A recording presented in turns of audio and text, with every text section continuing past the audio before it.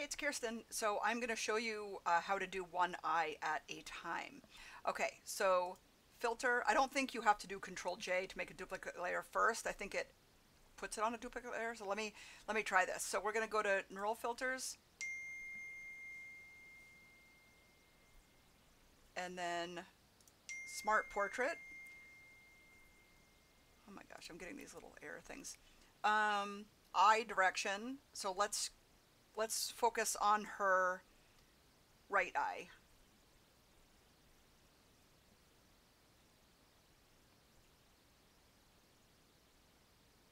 But I'm not going to worry about it being realistic or accurate. You can take it from there. Okay, so it's bringing both of her eyes over. That's fine. We're going to click on OK. And so it puts the eyes on a separate layer. So what we're going to do is we're going to add a layer mask. So if the layer mask is white, we're going to get a black brush.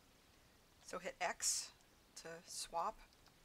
Then we're going to take that one eye off. We're going to, erase it. Okay.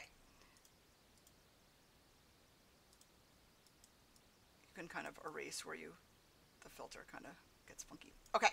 So then flattening just means we're going to take these three little lines and just flatten the image.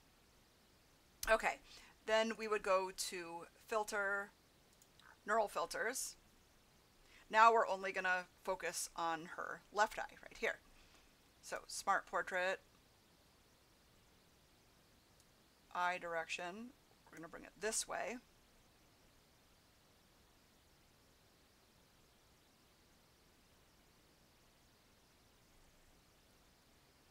This kid's really taken one for the team.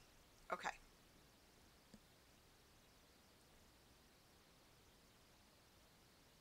Okay, now we're dealing with this eye. So go ahead and hit OK. Then we're going to put a layer mask,